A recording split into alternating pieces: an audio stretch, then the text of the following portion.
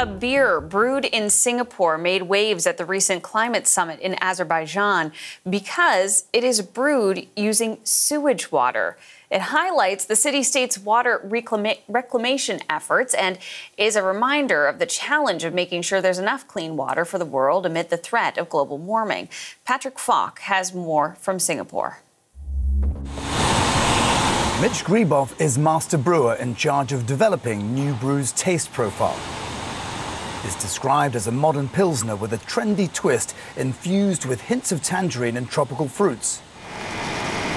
The beer is brewed just like any other, only with recycled sewage water known here as NEWwater. The process of making it removes all impurities. Greboff assures it's perfectly safe. NEWwater stands out really, even compared to the Singapore water. It's even softer. It's like 102% pure water.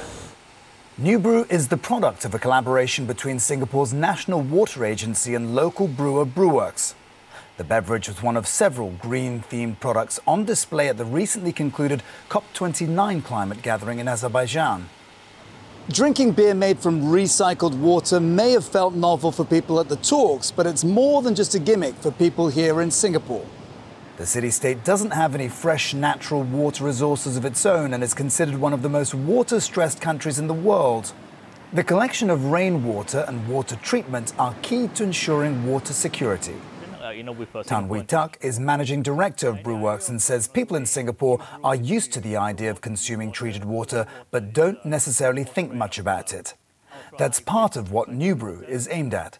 The idea is to educate the public about how recycled water can be good, it's pristine, and it can be great quality for different kinds of application, including craft beer.